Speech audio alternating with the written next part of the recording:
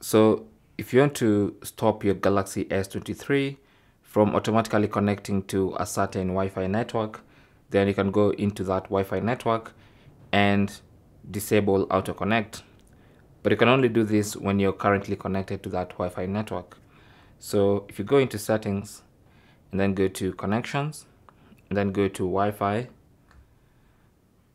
when you have connected to a certain network, you can actually tap on the settings wheel icon and you should see the auto reconnect option there.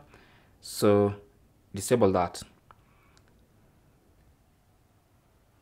And once you do that, you can only connect to that particular Wi-Fi network manually.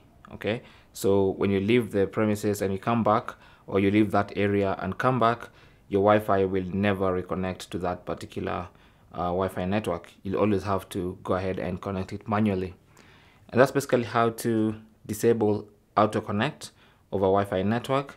To enable auto connect, make sure you're connected and then go to settings and then turn that on. Okay, thanks for watching.